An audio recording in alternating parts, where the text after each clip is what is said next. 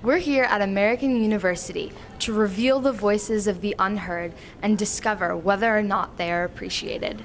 We searched to find the invisible workers who sustain daily life on this campus.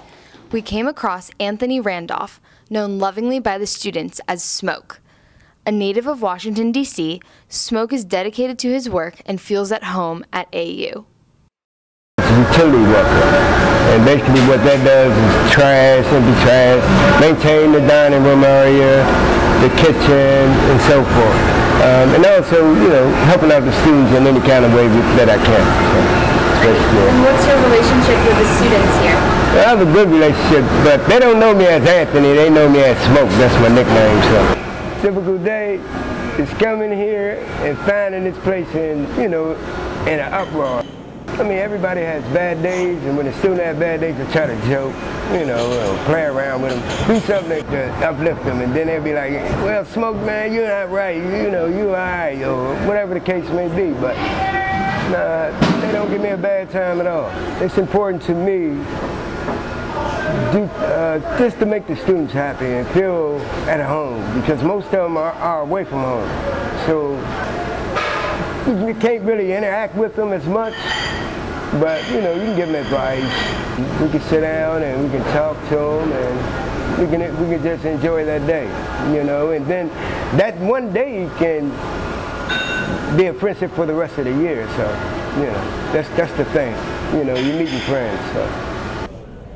After speaking with an AU worker, we decided to talk to those who are most affected by the cleanliness of the campus, the students. Would you say that you know the people pretty well who work on campus? I don't know them too well personally, but I know some of them well enough to recognize them, and I can say hi to a few of them. Do you know any of their names? No, actually.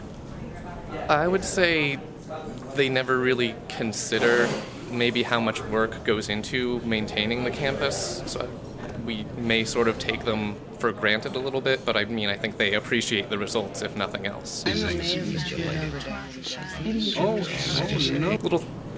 Little acknowledgements, like any sort of way to just acknowledge them, even just saying hi, even if you don't know them, just acknowledging that they are there and that they are an important part of the university would go a long way to really appreciating them, letting you know that you appreciate them and all the work that they do. I guess it's sort of an interesting question, because the staff is sort of meant to be out of the way so that you don't see the effect that they have on the campus, but at the same time it's important to acknowledge that large effect that they do have, so just maybe a little more staff awareness.